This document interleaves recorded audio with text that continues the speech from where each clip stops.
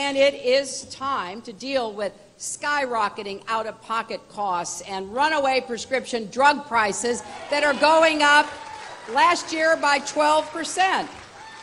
I mean, it's disgraceful. Go online, read this article in the New York Times today about a pill that is really important, and the company decided rather than continue to charge a small amount, they would up it to $750 a pill for no good reason. Medications for a lot of diseases are going up to thousands of dollars a month. And when you look at that article that I referenced, to go in one day from $13.50 to $750 because the company said it needed more profits. I am announcing a detailed plan to crack down on these abuses.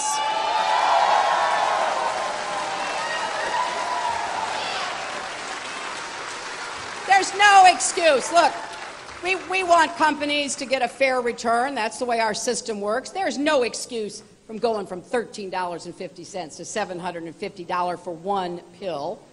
We're going to start by capping how much you have to pay out of pocket for prescription drugs each month.